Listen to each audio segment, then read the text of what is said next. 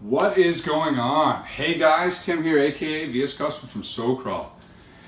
Now, man, it feels like I haven't done one of these in forever, and I'm trying to remember when. I think it was maybe last summer.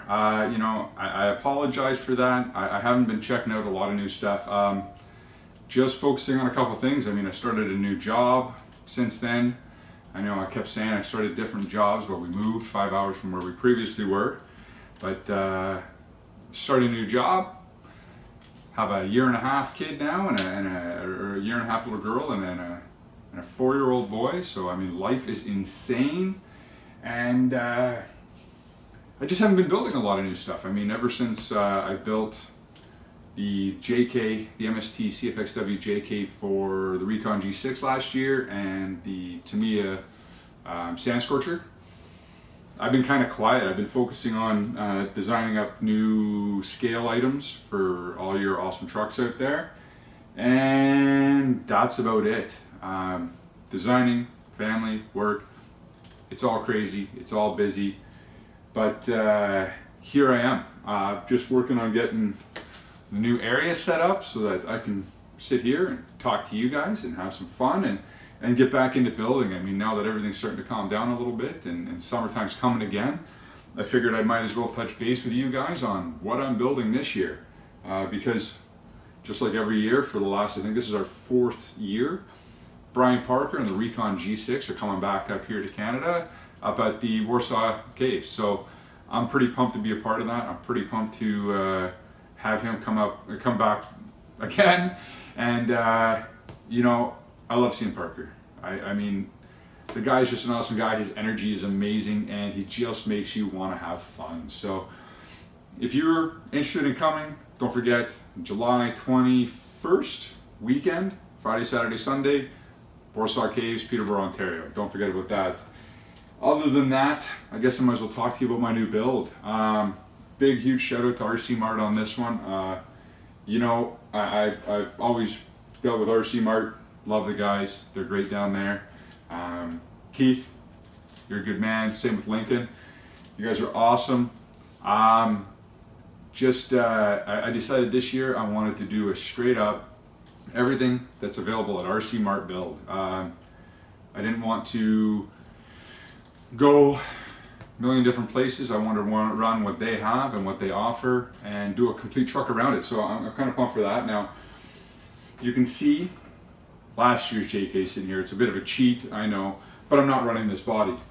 I'm running the same style body. So I have a new Xtra Speed JK version 2 body coming, or not coming. I have it here. It's white, it's plain. You can look online, you can see it everywhere. No point showing it off to you. So I figured I would just show you this one from last year's because it's all done and looks pretty and has been used. So, I mean, at least once or twice, I think. Oh well, but I'm building another JK. This year is going to be different paint, different design, different thought out process, and overall different look. So I'm kind of pumped for that. So keep a watch out for those being posted up. I'll be posting a lot of pictures up of the paint work on my Instagram. So make sure to check that out. But here it is. The Xtra Speed XS01. And this thing is gorgeous. Now, I don't have my drive shafts in yet. I know. I gapped on putting that in, thought, oh, I'll do the video, and didn't put the drive shafts in. But this thing looks amazing. Now, I'm running a set of Proline high racks on here. The only reason why is because they're a little bit bigger. And you know me and my Jeeps, I like that beefy look. No offense to the tires that come on here. They felt nice and soft, and you know, look like a good all-around tire. I'd have no problem running them, but just wanted something a little bit beefier. I've had a chance to put this together. Now, It's pretty straightforward. I mean, it doesn't come with instructions, so that's the only downfall I felt, but it's pretty much put together. You have your chassis, your frame already put in place, all your shock hoops already put in place. Your links come already attached on the skid plate. So it's a matter of just mounting up your axles, mounting up your tires, and away you go. Pretty straightforward setup. I can't complain. A little less work than buying a kit for sure. The bonus I found over buying, say an SCX 10.2 kit, is everything's upgraded. Everything's aluminum. It comes with a 2-speed motor forward setup. I think this is similar to the SCX 10.2 transmission, but 2 speeds already installed. It comes with a split bell housing on it, so when you go to put your motor in, you can actually see the mesh of the gears. So that's kind of cool. All the chassis bracing, shock hoops, everything is all aluminum. So you're not gonna have to upgrade any of it, including the skid plate.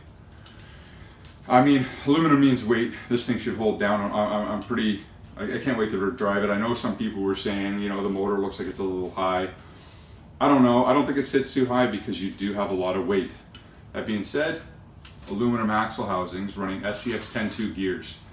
These things come greased already inside, so you don't even have to take the time and pull it all apart, grease it up, put it all back together. It comes greased. Transmission comes with grease already in it. It's pretty much a put it together, put some oil in the shocks, and run it. I mean, there's no real problem with it. It's a great little looking rig. I can't wait to wheel it. I mean, that'll be the true test. The shocks are a King shock style. They look identical. I mean, other than the fact that they're black. So, I mean, you're gonna have to run a heavier weight. I ran 40 weight in here. We'll see how it goes. It might be nice and soft. I might have to run something a little bit heavier. Because apparently that's what a lot of the guys who run King shocks do. I think they run maybe 60 or 80 weight. I gotta look it up. That I don't 100% know, so don't take my word for it. Other than that, this is a great looking chassis. For the price, the fact that everything comes upgraded and aluminum, I mean, it's just build and run. I don't even know what to say. Now you will have to run a second servo for the 2-speed transmission. I've seen some people go brushless on this. I'm running straight up 35 turn brushed. I've gone the brushless route. I'll be going the brushless route on my rebuild of my Toyota again, but for this brushed, I ran brushed on the CFXW last year. It worked fabulous, no problems. So gotta, what do I have running in this? Let's look down here. So for electronics, should have had this already, it would have been easier. For electronics, I'm running the Hobbywing, what is this one? 1060? I don't even know what this is. That's a great way to do a video. It's the Hobbywing crawler brushed ESC. It looks great, waterproof. I've heard good reviews on it, so I figured I'd check it out. The Hakimoto 35 turn brushed motor, because I've never had a problem with those. I mean, they're a great price, straight up motor. They can be turned. They do have changeable brushes in it. It's your typical rebuildable black can motor. So for the price, why not go brush? And then I'm running the Ya Racing digital servo. Now these are 20 kilogram servos. You know, I have no problem with these. I ran these last year. I think I run these in my drifter. I run these in a lot of stuff. And just a great working servo. No problems. I mean, I get it soaked. I drive everything in the water. No worries. So they say it's waterproof. They say it's a digital servo, so it's not analog. So running that again. So I'll have 2 of those in there, brush setup, and that's it. So enough rambling on, because this is my first video back. And I'll drag it out forever. But here we're gonna see more from me. I'm gonna show you guys my paint along the way. You know what, I actually might show you guys this time how I do my rust jobs on, for instance, my Bug, because the way I did my Beetle last year, I love the way the paint turned out. So I think I'm actually going to do a similar type style on my JK this year, with a couple added pieces, which I'm not going to show them to you yet because I haven't shown anybody. But yeah, I think this year's going to be a lot of fun. So keep watch, like, subscribe, and share like always. And check me out on Instagram, Tim Bluer, aka VS Customs, or my Facebook page, same, Tim Bluer, aka VS Customs. You can check it out anywhere. I'm always posting up. I'm always doing, well, not always, haven't been doing it for a while, but want to do more videos and showing you guys how I do a lot of my work. Cheers.